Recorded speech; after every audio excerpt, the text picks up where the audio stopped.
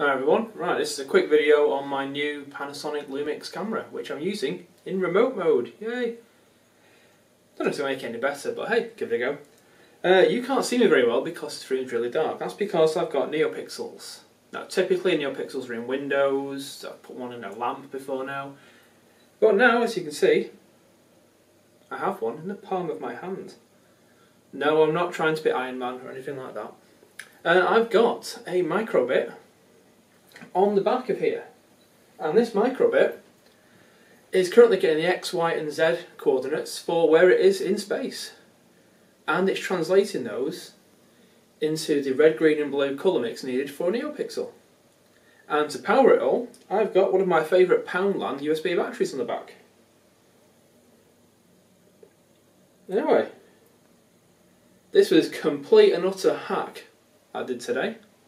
A bit of last minute oomph for a project, which you can read more about in a couple of months' time. Anyway,